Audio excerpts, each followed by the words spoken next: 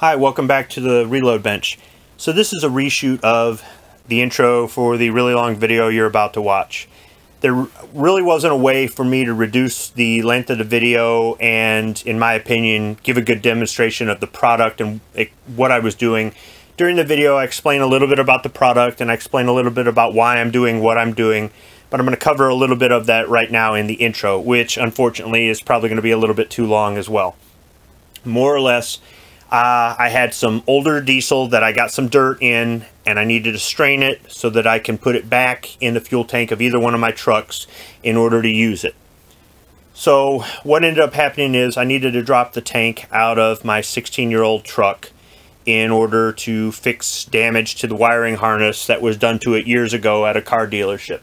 And it was giving me a lot of starting and running issues, and it was a problem. So, unfortunately, because of winter weather and the fact that I don't have a garage to work on the vehicle in, I had to park the truck for a few months before I could get to it. Once the weather got warmer, I was able to drop the tank. And I knew there was going to be some sediment in the diesel in the tank because the tank's 16 years old. But I was kind of rushing the work, and I was working alone. Really, flipping the tank and dumping out the diesel is a two-person job, and I didn't handle it that way. There was dirt on the top of the tank. I should have wiped it off first. I didn't. So the sediment from the tank ended up in 3 5-gallon buckets that I had cleaned out to store the diesel in, or to pour it in. And in addition, dirt from the top of the tank ended up in those buckets. I put brand new lids on those buckets, and I put the buckets away in my shed, and I said I'll get back to it later.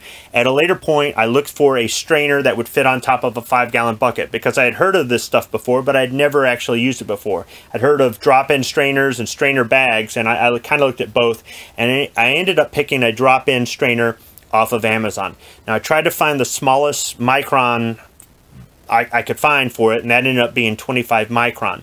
Now, it said the name of the company on the description for the product on Amazon, but I didn't even bother to go to the company's website to find out anything more. I actually didn't even do that before I shot the video. After I shot the video, I looked it up and come to find out that the 25 micron filter that I got off Amazon, if I go to the manufacturer's website, I can get it as low as 10 microns, and the price is about the same. So I will include information about the company that sells this product, their direct website, in the description section of this video. So let me get right to it. So this is a box that came in from Amazon, and this is from Duda Energy down in Decatur, Alabama. The box was really light. I'm like, what the heck? Now the picture I saw on Amazon made this thing look a little bit more, I don't know, like it had more rigidity to it. This is very flexible plastic, and this is just a membrane right here. I mean, this is all mesh, and that's not kind of the way I thought it would look from the picture on Amazon. And you see it's a little bit dirty. That's because I'm shooting this intro in post, so I've already used it. In the video, you're going to see some mistakes that I made. I made all this up as I went along. I've never used this before. I've never strained diesel before, or gasoline, anything like that. The diesel, I put in the tank in January or February. I parked the truck in February. It's now August, so the diesel is about 7 or 8 months old. Rule of thumb is that you can store diesel for about a year, gasoline for about 6 months. So the diesel is still good. I just needed to get the dirt out of it, and this actually did the job, as you'll see in the video. Now, I did speed part of the video up to 8 times normal speed. That's the first time I've done it in the video editor, and it was kind of fun to play with. The video is still really long, but I think any questions you might have about using something like this are going to be answered by watching the video. So, in the end, I've got 3 buckets with, or I'm sorry, I have 3 fuel cans with about 4 gallons, about 4 gallons of diesel in each. And I'm going to, and they've been strained. This thing actually did a great job. And I'll add some fresh diesel to those cans, and at some point when the fuel gets low in either truck, because I have 2 trucks with diesel engines, I'll go ahead and add this to or put it in the tank, and then add pump fresh diesel in on top of that. I've done things like that before as far as rotating out my diesel, because about every 3 months I rotate it out, and I always add fresh diesel when I do it. I've never had an issue. So with this really long intro, here comes a really long video. Hopefully you find something useful in it. It's answering any questions that you might have about using something like this to strain diesel. Thank you very much for watching.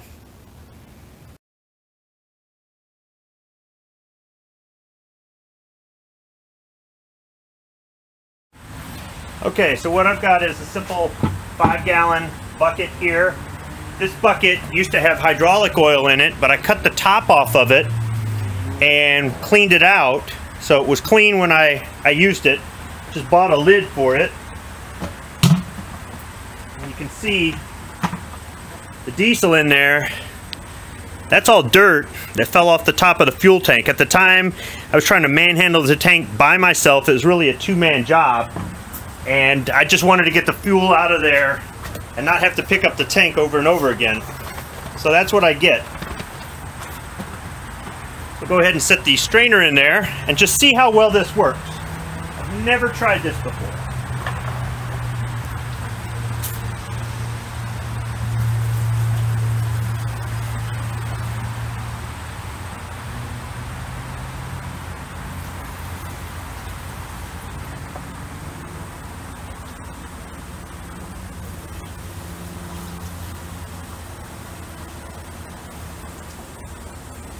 It looks like a lot of the dirt is staying in the bucket, so that's good.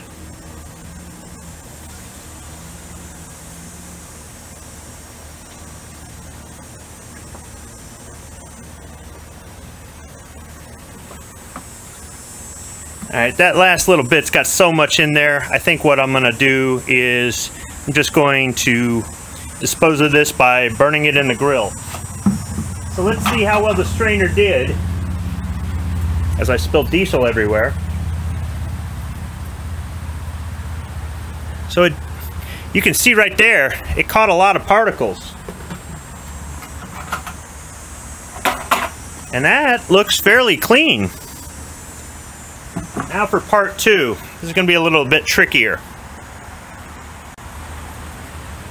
Okay, for the next portion of this, once again, winging it. Never tried this before. I simply took one of the terry cloths. Like I said, you can find that in the painter's section in a big box store. And I took one of these larger rubber bands that you can find in the office supply, school supply section at a department store. The terry cloth, I believe I purchased that at Home Depot. Those are made in America. The rubber band I bought at Walmart. This is made in America. And I'm going to pour slowly and see if this will do additional straining. The funnel that I'm using is a really long funnel here. You can buy that in the automotive department of a big box store, automotive supply store, or department store. You should be able to find a longer funnel. I decided to go with a longer one as opposed to one with a wider mouth on it because I want that funnel down in there where it's not going to tip over, fall out, because I'm doing this by myself. If I had somebody holding the funnel, that might help me use a different style funnel. So I'm going to pour really slow here.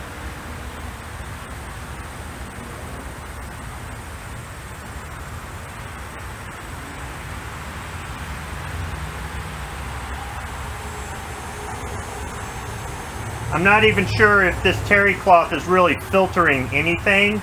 I'm more or less doing it as an extra added measure.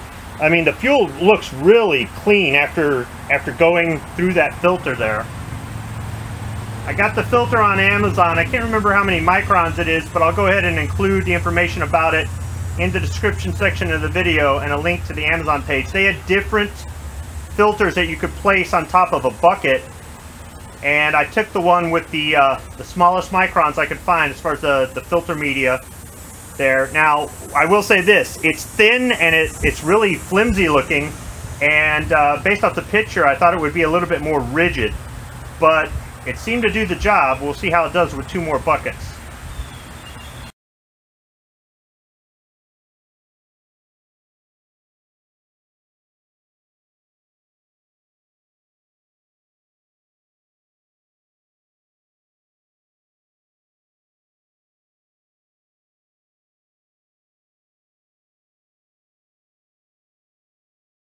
Alright, so I got a little impatient there a couple times and spilled some. But this is what I was really trying to find out. How much residue would be there at the bottom. So there was some stuff that got through the screen. Very, very fine stuff. just going to go ahead and wipe this out with a terry cloth, and we'll get on to the next one.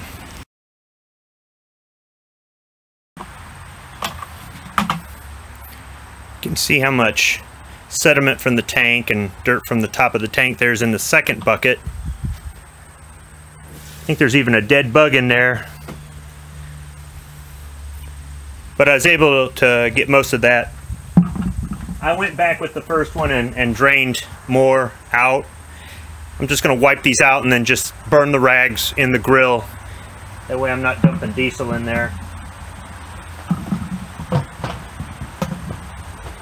You can see, except for the stuff that gets trapped around the lip here, that filter seems to be doing a pretty good job. This is the second bucket, and you might see a little bit of sediment at the bottom, but overall, that's pretty good, I think. While I strain into this second diesel can, I went onto the Amazon website and I checked. This is a 25 micron filter. It cost me $14, and right now it's showing currently unavailable. But 25 micron was the smallest size I could find. This rag does have some filtering properties because it's pouring in there fairly slow, but it's definitely not for really tiny particles. And it's nothing to take this rag and the rag that I wipe everything out with and just put them in my charcoal grill there and just burn them up to dispose of them.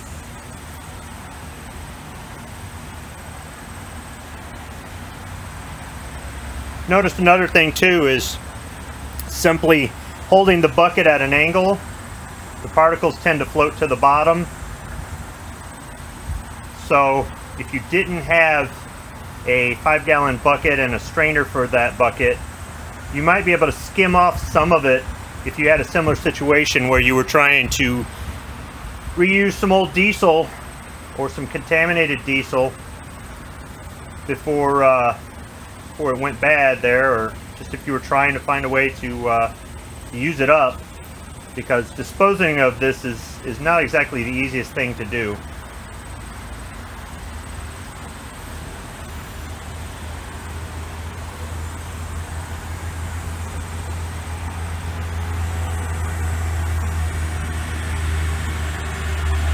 I'm not really too worried about it soaking into the deck because the properties of some sort of sealant or stain or some sort of wood treatment, it's going to be putting a lot of harsh petroleum-based chemicals in there anyhow.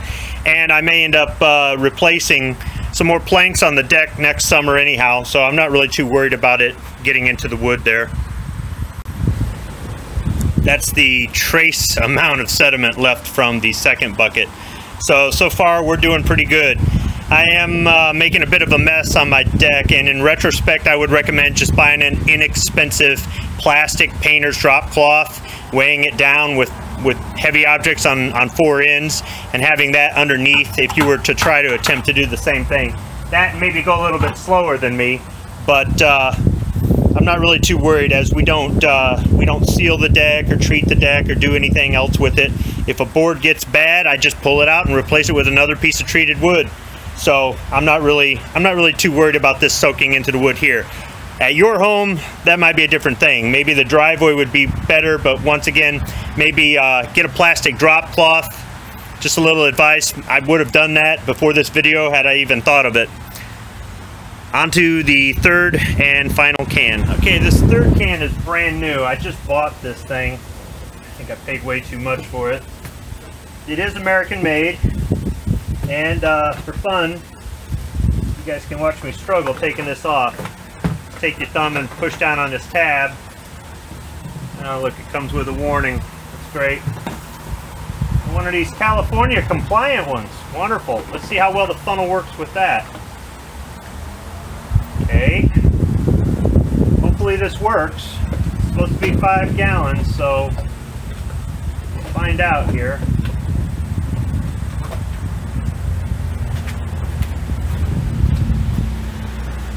Go ahead and set the filter on the 2 buckets.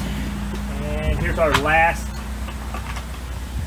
pail of diesel. This one is probably the first one I filled up. This one's the most full. And I spill it again on camera, only on camera.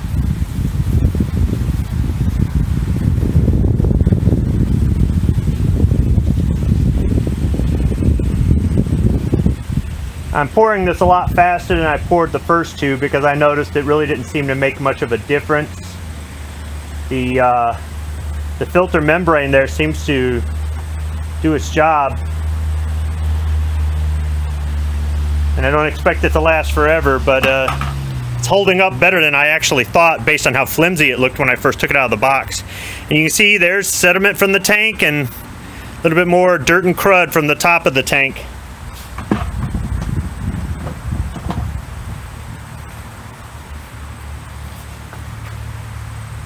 Now let's see if I can just simply lift this off and it will strain the last of those 4 gallons.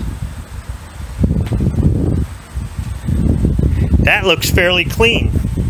Now let's see how well it pours into this California compliance fuel can.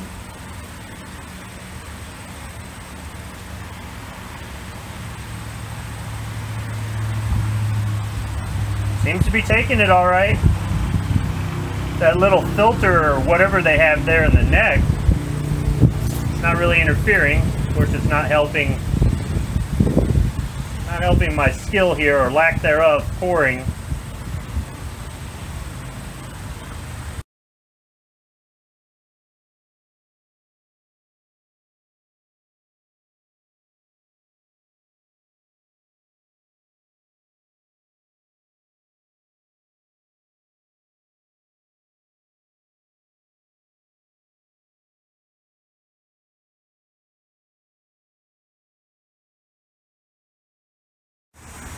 Alright, we're all done.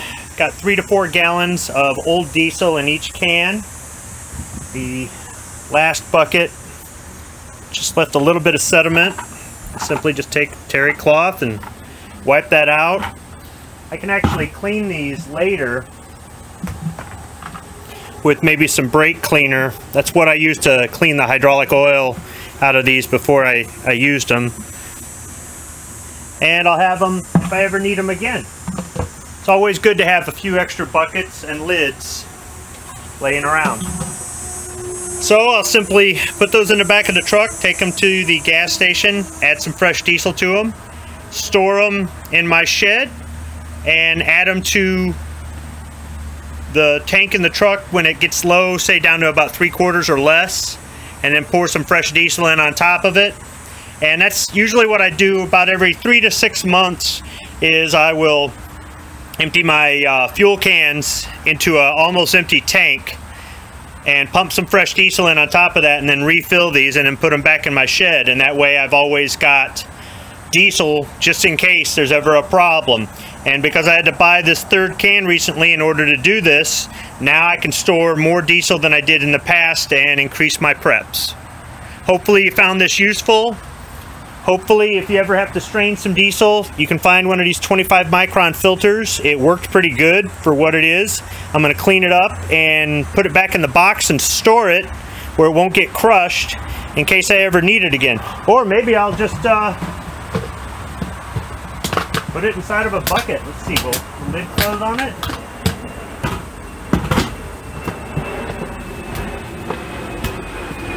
The lid doesn't like closing on it, so... Oh yeah, let's see, trying to store it in a bucket, maybe not such the best idea. But I'll go ahead and I'll put it back in its cardboard box and store it in case I ever need it again, after I clean it up though. And I'll include all the information about where to find this on Amazon. You can probably find it other places, maybe at a farm and fleet type store, or maybe even at a truck stop or something like that, who knows. Thanks for watching.